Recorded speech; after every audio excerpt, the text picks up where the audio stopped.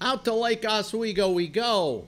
Maybe that rhymes or something. I don't know. To Lake Oswego in Oregon, where you can kill yourself legally and you can smoke pot legally. So what you do is there are a lot of states where you can smoke pot. You take the suicide pill and smoke a joint while you're going. So This is Ronni Bennett, ladies and gentlemen. TimeGoesBy.net is her blog. And we talk to her every couple of weeks because she's my ex-wife, and it's part of the divorce agreement that I have to talk to her every 2 weeks. So. Here's a question for you. Yes? About that. Yeah? What was yesterday? Let's see here. That's our wedding anniversary. Yes. You know how I remember it? Normally, can I remember our wedding anniversary for Marjorie and I? They asked me in a court case that we're in, so when were you and your wife married? And I couldn't remember the date. Oh, no. And the lawyer for the other side, it was a woman, looked at my wife and goes, just like a guy. Yeah. In court? That's great. I love it. But I remember September 18th because that was my mother's birthday. That's right. And I always remembered it that way. So, yes. Right. We would have been married how many years if we were still married? 53. Maybe it's better we didn't stay married. But here is what we've been going through, and my audience can relate to it. The new Skype. You put the new Skype in your new computer, and you just don't know how to. There's no way to figure it out. And they said they went to this new system because it's more self-intuitive. It is so complex and ridiculous that, the other one was so simple. It was just, cut and paste. Call the number. There's also a distinct lack of words. There are lots of little icons and things like that, but no words. This worries me for the future. Well, you see, now you've got a new address is what you've got. They gave it to me. I liked my old one. Yeah. But here's what happened. You do have your old one. It's out there. It's that you got a new machine, you installed Skype, it automatically gave you a name. What you could do is sign out of there and sign into your old name, but you don't know. But you don't. But you don't. You can't even find anything that says sign out or sign in. Oh yeah, I found it. It doesn't exist. I found it. Up at the very top, there's where your name is. There are a whole bunch of options, and one of which is sign out. If you hit those three little dots on my screen, they aren't there. Well, not right now because you're talking to me. They weren't there when we were fooling around. No, when I told you to go to the top of the page and see that your green button. Yeah, well, that's not a sign in or sign out button. No, over to the side there are 3 dots, and you click on that, and a menu comes down, and you can say sign out. And then you sign in with your old name, but you can't remember. You can't remember the old name, so. You're gonna have to you're gonna have to call me from now on because I guess so. I mean, wait a minute. Oh, it just showed me a picture of you as Ronni Bennett. Oh, okay. Well, at least we got your picture. But I sent you a request to make me a contact, and nothing happened. I never got it. Yeah, it's screwed, folks. It's just screwed. Something terrible. But what the hell, So what's going on in your life? Well, nothing much. Nothing much. Just, seeing doctors and working out. I don't know what they have to do with each other, but, Sure they do. They have to do with your health. Yeah. Your picture, you're a little dim today on your picture. You might put a little more light on you. Put a little more light on you. There we go. Okay, that's better. That's mood lighting. Not too much? No, it's not too much. Just fine. But we'll figure out how to adjust your camera and everything. I'll give you a call during the week and we'll take care of this. But anyway, when you're not as frustrated. I'm trying to come down. You have no idea the past week with a new computer, all the things that have gone wrong. And I've maybe fixed half of them, the others one at a time. Yeah. Well, I mean, there's things that these computer people, these companies do that just drives me crazy. Like, Windows loves to decide to shut your machine down and install the newest version. Oh, you know what happened? For days, since I first set this up over a week ago, it's been telling me I need to update Windows. Well, that's going to take all your life, so I haven't had time. And finally, this morning, I was up at 5:30. You know, the news is always the same. It's all Trump all the time. So I didn't have to pay attention to the news. And the little notice came up on my screen again, and I thought, okay, I'll do it this morning. I've got 4 hours or more till I need to talk to Alex. It went till 9:30. We were set for 10. It took till 9:30 to update Windows. Really? And they could at least do a countdown for you. Oh, you've never had to update the Mac system. The Mac system. Never had a Mac. You may as well go on vacation and come back. You know, that's how long it takes. Yeah, I got to tell you this. Many, many years ago, I've forgotten who it was, but it was some big time, and it was a name we knew then, and I never can make it come to mind. A big time head of a giant, Barry Diller. Barry Diller, right. Barry Diller. And he had quit his big time Hollywood job, whatever it was at that time. And he announced that this was 20, 30 years ago, that he was going to spend the next year investigating this new thing called the Internet. So he goes away. We don't hear of him publicly for the next year. And then he did an interview or wrote an article, I don't remember what. But he went to, and because of who he is, he got to hang out with all the big name Internet people, you know, Bill Gates and all the rest of those guys. Anyway, and at the end, he announced that this was a very interesting idea. He'd learned a lot. It had all kinds of places to go. He said, but in terms of most of us using one of these things, it's not going to be useful until it's as easy to use as a light switch. I have never forgotten that. He's right. Well, no, and he's they absolutely still right. haven't gotten that far. Yeah. Well, you know, I'll tell you, the iPhone, some of the smartphones, the things like the iPad are far more intuitive than anything you do on your computer. You can't write an article on them. You need a real keyboard and to actually write instead of send a little message. How are you? The newest iPads, you can buy a keyboard for it. You know. Yeah, but I've now got a great big, diagonally 26-inch screen. Yeah. I'm an old lady. I like having the great big screen. Yeah, right. My eyesight's going, and I need the big screen with the big icons And it's much easier when I used the little laptop before I got the new computer after the old one broke. Yeah. I was like this squinting, even when you make that. I've never been able to get into laptops. They just don't seem to have enough going for them, where I can use them like I can use a powerful machine. Mm-hmm. You know, so I mean, I wouldn't want to do this interview on a laptop because I've got the thing that's recording the video and that program and then your picture and on a little screen I would be going blind trying to do that. That's why I like my great big screen. It's really wonderful. It's bigger than my TV screen. So what's new in the land of old people? Now I had you on a couple of weeks ago on the radio.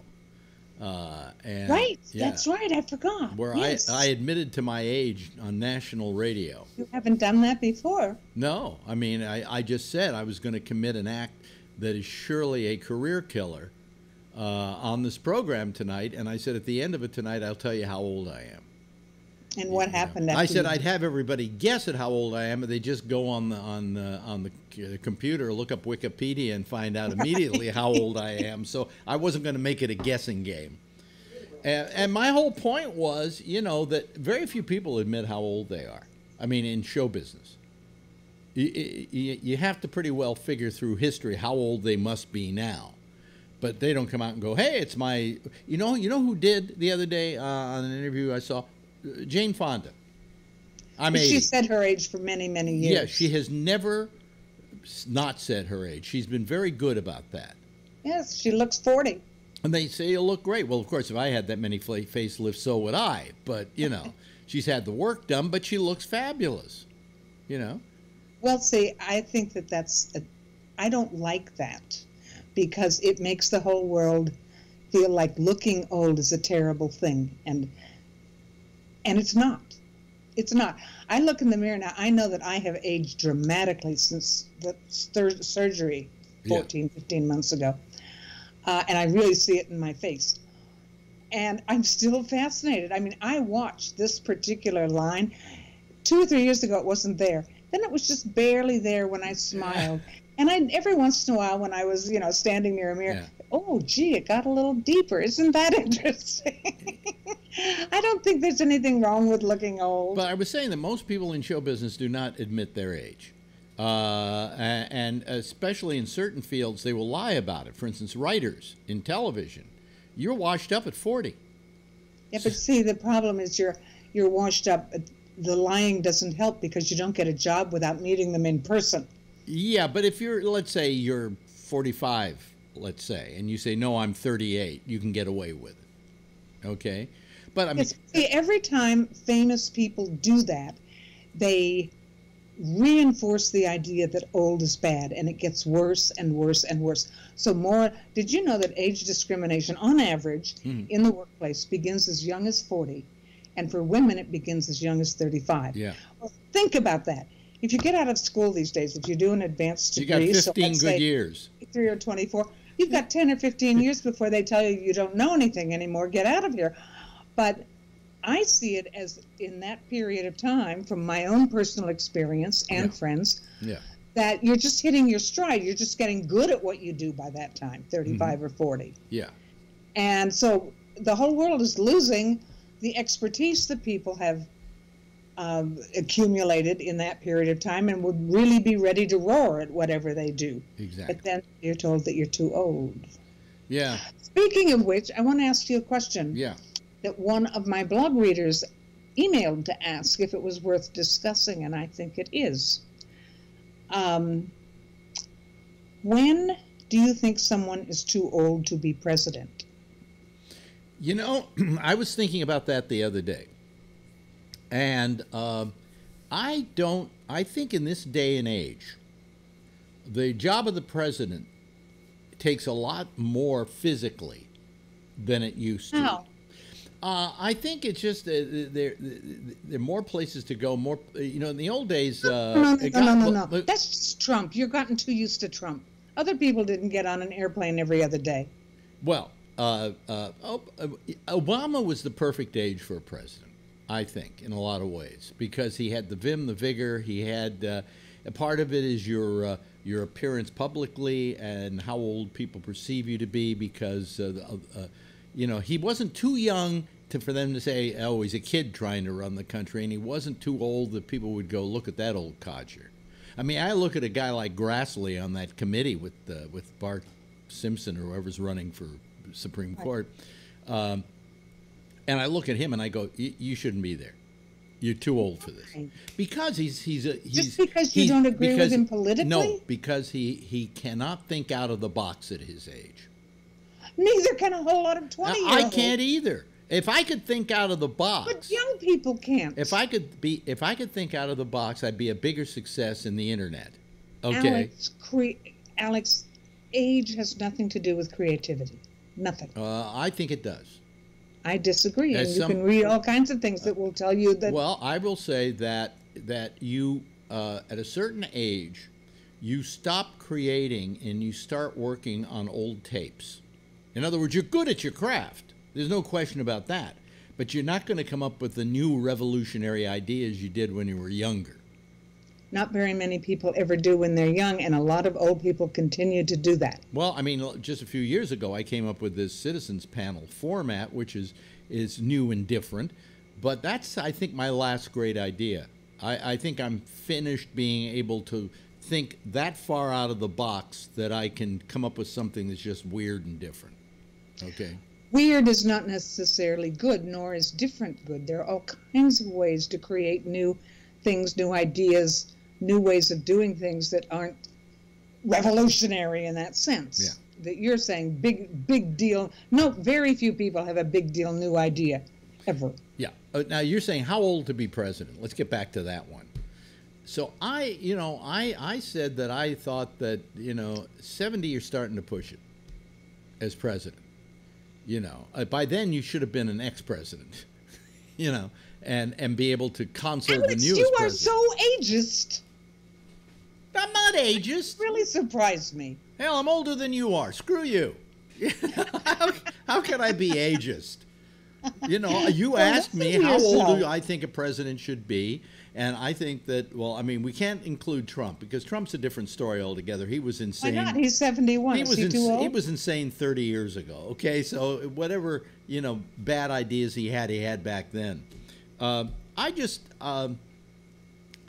don't think that with the job that needs to be done today, someone who is not physically up to the job should take it. But that could be at any age. Well, that could be at any age. Yeah, yeah. What about mentally up for it? Well, you know, look, are you going to tell me that certain things haven't gone with age on you? I have to admit it. You know, I'm slower in terms of. There are things that are just funny. You and I just went. I was changing the bed this morning and going to do laundry, and I think of all the household chores they are. The one I've always hated the most is changing the bed sheets, but it's really gotten harder as I've gotten older. It's really hard to get those damn fitted sheets around the mattress. And I every time I do it, I ask myself, when will I not be able to do this anymore? Somebody's got to figure out a better way. But that doesn't affect my brain. Okay, but let me give you an example of what we're talking about. It just happened a few minutes ago. You and I and Skype. Yeah. You were completely flummoxed by it. Yeah, that has nothing to do with age. That has a bad no, I think that if we had gone through that conversation 20 years ago, you would have been able to help solve the problem a lot better. You would have been a lot. You would have been a lot more. Not that program. It's really awful. It is a shitty program. No, I know it's a shitty program, but your frustration level was higher than it would have been 20 years ago. Oh, you have no idea how much I'd calm down if you don't remember 50 years ago. You don't remember the time we had a fight and I pulled the door off the hinge? I don't remember that. Did you really? In Houston, the bedroom door. I went to slam the door and the damn thing came off the hinge. Well, you slammed it and you didn't rip it off the hinges. It just fell by itself. Oh, no, it didn't. Yeah, whatever it was, which I've long forgotten. There were many doors in our relationship that were broken and phones that were ripped out of the wall. I never did that. Did you? Well, yeah, of course. You know, in the old days, here's how life has changed. I love the old phones. Here's why. You could take a phone, rip it out of the wall, throw it across the room, okay, and it wouldn't break. Then you could take that phone, find the two things that hooked into the wall, get a screwdriver, put it back in the wall, and you got your phone back again. And I felt that for years, you know, AT&T, when other people were coming out with phones and so on, should have said, remember that time you pulled the phone out of the wall because you were mad and you threw it against the wall and it didn't break? We're AT&T. We make a good phone. Yeah. That's pretty funny. They made those things so they wouldn't break because they knew that they were going to be in the hands of the average people. I mean, they weighed a ton. You know, you could use them as a weapon. There was one time during a blackout in New York that it must have been that I had a wireless phone or something. Yeah. Because it wasn't working during the blackout. And I scrounged around in the closet and I found one of those old phones that you're talking about that you can barely lift. They're so heavy and strong. You know. And I plugged it into the wall and I could make phone calls. See? We're AT&T. All right. Now all I've got a phone now. I've got a phone now that when I hold it up to my face, it recognizes me. Oh, you know, I was thinking about that the other day. Yeah. That should I drop dead, which, you know, at some point I will. Yeah. And the person who's going to take care of everything, when I was thinking about doing that on my phone, I'm already doing fingerprints, but maybe doing the facial recognition. How's she going to get into my phone? If you have what there is you do have the facial recognition. That's the best, but you also have a passcode, so that if it doesn't work, let's say I know your passcode, but your face is what's recognized, and I put it up, it will then say enter passcode. You put the passcode in, and the phone opens up. So, okay, anybody that knows how to hack things can get into your phone with facial recognition. You have a fail-safe. You're saying it's useless. No, it's not useless. It gets you into the phone. I don't know if, however, things... I'm saying having it using facial recognition, if someone can hack into your phone and get the passcode, what's the point? Well, if they can get the passcode, that doesn't mean they can use it to buy things with. I think you still have to have your facial recognition for that. Like I have, you know, Apple Pay, for instance, with credit cards in there. And I look at this, and when I want to use it, I double-click it. You put your credit cards in your phone? Yeah, look.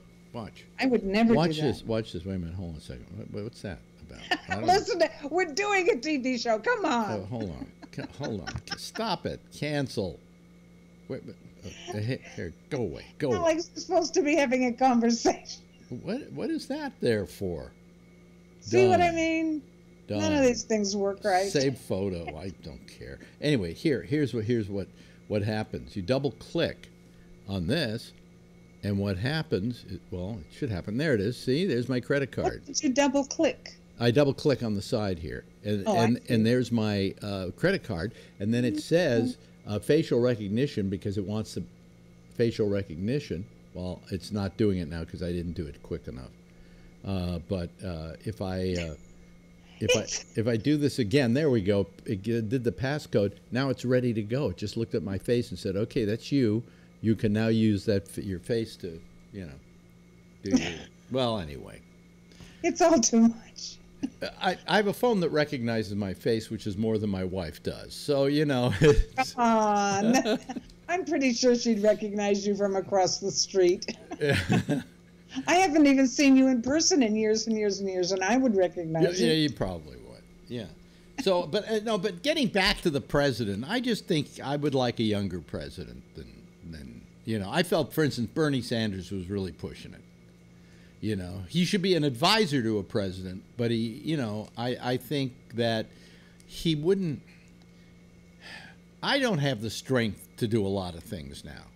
You know, just the effort that it takes. I don't think today, for instance, a Franklin Roosevelt could have been president with his polio. It would have been just too, because I think it would have been too much of a strain on him. It was enough of a strain. It was enough of a strain when he did it, and he did quite nicely. Yeah, but every time he took a trip to Yalta or someplace like that, it took a few more years off his life. I mean, he was that fragile, you know. Until he died of old age. No, he died of a heart attack. All right, old age. No, he wasn't that old. People die of heart attacks, not young people. He was only like about 62, something like that. He was not old. Those days, people died at that age. Yeah, I guess that was old back then. Yeah. It was. Yeah, yeah.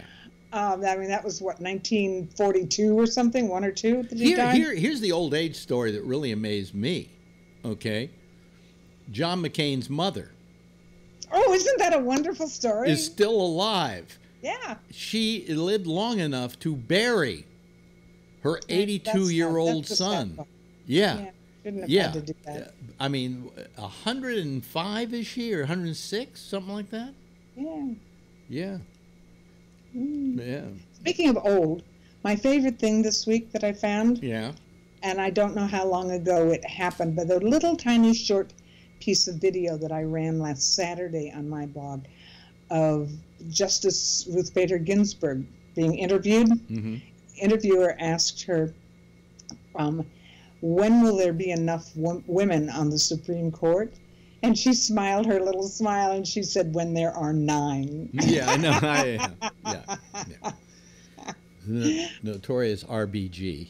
Yes, my hero. Yeah. I want to grow up to be RBG. She's amazing. She's amazing. But, I mean, she ain't going nowhere. She knows that when if she quits, you know, it's all over the Supreme Court, and she doesn't want to do it. I think she's going to just kick and scream until she knows that somehow there'll be a more liberal justice put there to replace her, you know.